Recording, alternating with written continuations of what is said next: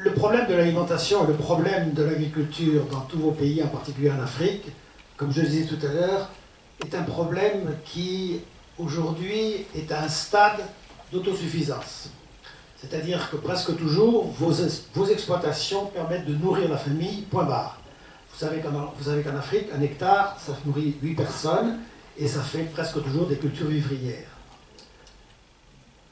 Si vous voulez, je dirais, utiliser ce continent africain qui est un véritable creuset de richesse, % de surface agricole disponible immédiatement, alors que le reste du monde n'en a que 10. Voilà.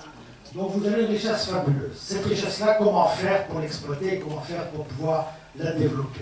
Eh bien moi je dis surtout le copier pas ce que nous avons fait, c'est-à-dire nous la France, exactement, essentiellement des exploitations qui faisaient 50-70 hectares.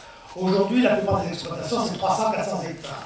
On est en train de dire, si je refaisais la même chose que nous faisions il y a 100 ans, 200 ans, c'est-à-dire si je reprenais des petites exploitations qui font de la polyculture, qui vendent leurs marchandises et leurs produits même en tant que paysans. Voilà. Alors, ce que je propose à l'Afrique et ce que nous venons de vérifier depuis 4 ans en Afrique, et qui fait notre originalité, c'est de dire, je prends un petit village, ce petit village, je vais lui demander de garder ses cultures vivrières, mais à côté de faire des cultures de rente qu'il va vendre localement, en les conditionnant, en les transformant, en les mettant aux normes. De jeunes, que l'on va pouvoir dire, ne partez pas en Europe, ne venez pas ici croire que vous allez gagner votre vie ici, restez sur place, devenez exploitant, prenez et repeuplez vos villages, et ça ne peut se faire qu'avec quelqu'un qui va les accueillir, c'est-à-dire la femme, voilà, qui est le centre de tout en Afrique. Donc ça ne peut se faire que comme ça. Voilà, c'est ça notre message. Mais pour ce faire, il fallait faire plusieurs choses. Il fallait avoir des semences. Or, nous vous apportons, et nous avons la grande chance, comme je le disais tout à l'heure, de pouvoir apporter toute une merveilleuse gamme à l'Afrique par une première station de semences qui va lui appartenir. Deuxième chose, il faut de l'argent. Vous l'avez parfaitement dit. Eh bien, nous ne venons pas comme ça. Si nous venons, nous sommes une association, ce n'est pas nous qui avons l'argent. Nous, notre boulot, c'est de former, d'inciter, de trouver l'idée, etc. et de créer tout ça. Voilà. Mais après, on a derrière nous des financements. Et ces financements sont essentiellement, aujourd'hui, proviennent essentiellement que du privé. J'étais encore hier avec un ancien directeur de la Banque mondiale qui a créé une magnifique structure regroupant des family office, c'est-à-dire des richesses françaises, internationales et africaines, et qui ont pour mission de développer et de créer et de financer que des opérations africaines. Voilà. Donc l'argent, on l'a. Le problème, chère madame, c'est qu'on ne peut pas travailler dans 46 pays. Je travaille déjà sur le Burundi, je travaille déjà sur un peu la Côte d'Ivoire, et un petit peu sur le Bénin qu'on reprend parce qu'on l'avait abandonné. Et là, on a dit, on va polariser tout sur le Cameroun pendant 2 ans ou 1 an et demi pour pouvoir faire 2, 3, 4, 5 exemples comme ceux que je viens de vous expliquer et après pouvoir les développer sous forme de ce qu'on appelle de franchising ou de franchise. Voilà. Donc, je peux étudier avec vous, mais on peut rester simplement au stade de l'étude pour l'année qui vient. Dans 2 ans, dans 3 ans, on pourrait venir physiquement et faire une opération similaire. Oui, Pierre, c'est très bien. Pierre, si j'ai bon souvenir... Monsieur qui veut développer la même chose ça dépend de quel Congo, en fait. Kinshasa, c'est exactement ça. Ouais. Donc vous pourrez... Il y a une région bien précise au Congo sur laquelle Pierre Cadet devrait travailler. Ben, nous passons à Jocelyne, essaye d'être explicite sur les relais, comment... Autant que mon collègue. Ouais. Alors, je suis là, donnez-moi votre recette parce que moi je baroude depuis des années et c'est extrêmement compliqué. Dans votre bouche, ça paraît extrêmement facile, mais je ne crois pas que c'en est là. Le deuxième point, Madame Altermat est là. J'ai dit quelque chose de gentil que je veux réitérer aujourd'hui. Merci d'exister et merci de m'avoir trouvé. Oh là là.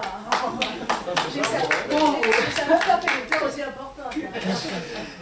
C'est bien. Comme je suis pragmatique, avant de lancer cette maison de santé, d'abord je suis allée voir sur le terrain et j'ai vu et observé plusieurs dispensaires sur la réalisation d'une maison de santé de proximité, dont les 3 points essentiels de cette maison de santé, c'est la numérisation, la complémentaire, et le 3e, c'est la formation.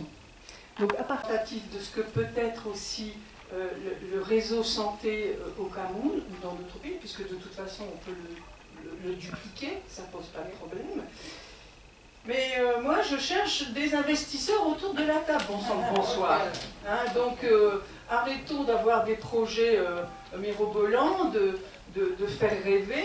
Moi j'ai plus envie de rêver, j'ai envie d'être concrète, dans l'action. Voilà. Alors s'il y a des investisseurs dans la salle, messieurs, mesdames, oui, il y en a. s'il vous plaît, venez me voir. Merci Jocelyne. Il y a le temps qui presse. André, peux-tu être explicite sur le digesteur, s'il te plaît? Oui, il y a plusieurs modèles. Le modèle Micro. C'est ce qu'on appelle habituellement les bidons. Vous voyez, les grands bidons en plastique. Voilà, les cubes. Voilà. Vous prenez ça, c'est très simple, on en trouve partout. En moindre coût, vous les posez là, vous mélangez vos déchets organiques là-dedans avec de l'eau. Vous attendez 3-4 jours et au bout du fil que vous allez relier à votre réchaud, vous allez voir que le gaz sort là-dedans. Maintenant, vous restez une semaine de plus si vous avez besoin de voir le gaz lui-même se produire. Sinon, c'est une semaine de formation. Hein. Moi, je suis resté 2 semaines au Togo parce que je voulais voir le gaz sortir moi-même. Et je l'ai vu. Voilà. Sinon, c'est rapide, c'est la forme la plus simple, mais il y a d'autres formes de digesteurs un peu plus avec du béton, tout ça. Il faut cimenter là, ça coûte un peu plus cher, mais c'est pour produire un peu plus en grand volume. Voilà. Merci André. Est-ce qu'il y a... Et je dis c'est un bel exemple. Moi, je préside au niveau africain le réseau des directeurs d'établissements scolaires et nous avons une section au Cameroun. Il y en a un peu partout au Congo, en Côte d'Ivoire. Et c'est un bel exemple que nous pouvons exploiter pour justement éduquer les populations à un certain une cybercitoyenneté active. Parce que quand les populations sont renseignées, responsables, ils peuvent beaucoup agir pour le futur. Et aussi, par rapport aux différentes interventions, Monsieur Emmanuel, modérateur, vous avez parlé beaucoup de l'environnement social qui inclut l'éducation. Et il y a quelque chose que j'ai retenu, beauté, je suis, parce que nous sommes. Nous devons beaucoup travailler ensemble, en synergie, pour lever les défis au niveau africain. Construire aussi la responsabilité sociétale avec M. Chadney, c'est vraiment une vision qui enrichira certainement l'Afrique. Nous devons, comme vous dites, être des consommateurs acteurs, des consommateurs, j'ai bien aimé, et l'accès aux ressources, la création du RSA, je me dis que ça peut beaucoup aider nos différents pays. L'agro-industrie aussi.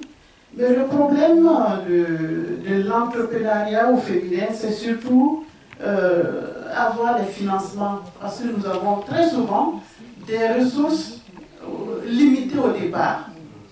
Et aussi, il y a l'expertise à laquelle nous n'avons pas toujours accès. Donc, c'est ça un des problèmes de l'entrepreneuriat au féminin. En plus des difficultés de concilier la vie professionnelle et la vie familiale, qui n'est pas non plus à négliger. Oui. Et surtout en milieu rural, qui permet par exemple aux paysans d'utiliser les déchets dans tout ce que nous faisons. Merci au président du conseil d'administration de Télécel Passo et merci à Madame Aftemat pour cette invitation et ce panel qui nous enrichit. Merci. Merci.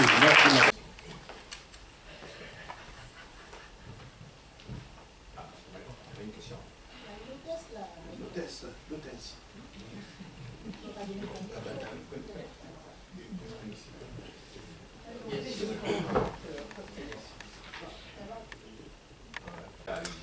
Cher monsieur, je suis content de vous faire votre connaissance parce que pendant 6 ans, nous avons travaillé pour Burkina Faso. Nous avons échoué complètement avec vos précédentes équipes et j'ai tout arrêté depuis 2 ans. Voilà, après avoir dépensé des sommes considérables d'énergie, d'hommes, nous avons commencé les premiers essais de nos semences. Nous avons commencé en 1960, etc., etc. Voilà. Donc je suis prêt à repartir, on est prêt à repartir. Nous avons en plus un homme qui est sur place, qui est un de mes consultants, qui a fait souche, puisqu'il a épousé des femmes de chez vous, mais il était écœuré, donc il est arrêté. Voilà, donc on pourra reprendre. Mais bon, c'était dur avant, hein, c'était dur. Je ne sais pas si maintenant c'est plus facile, mais c'est difficile. Il faut changer. Voilà. Merci, merci.